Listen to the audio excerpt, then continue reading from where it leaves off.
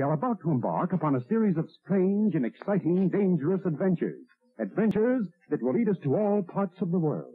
Hello and welcome to another Bad Comic Review. This time we're looking at the Batman and Scooby-Doo Mysteries Issue 1. This is a 12-issue limited series from DC Comics from 2021, written by Ivan Cohen, art and cover by Dario, Brizuela, colors by Franco, Riesco, letters by Saida, Temofonte, and by Michael McAllister. Quality's pretty decent, off to a good start so far. Batman has summoned Mystery Inc. to help him solve the mystery of an exhibit of Batman stuff that's been tampered with. Somebody has stolen his original gloves. The worst part is, he can't remember what happened to them. He knows he retired them at some point because he only used them on his first few cases, but he can't remember what happened to him after that. And Robin isn't able to track down any information either, so it looks like the incident may have happened in the Batcave, which is really suspicious. So, you know what that means? Shaggy, Velma, and Scooby have to go back in time. Meanwhile, Fred, Daphne, and Batman are in the present trying to locate